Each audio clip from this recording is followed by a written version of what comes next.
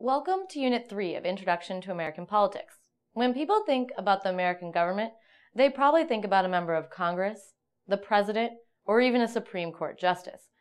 But these individuals are just parts of a larger system, which include three distinct branches of government: the legislative, the executive, and the judicial.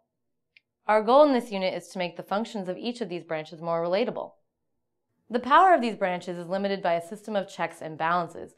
No one branch is able to function without the input of the other two.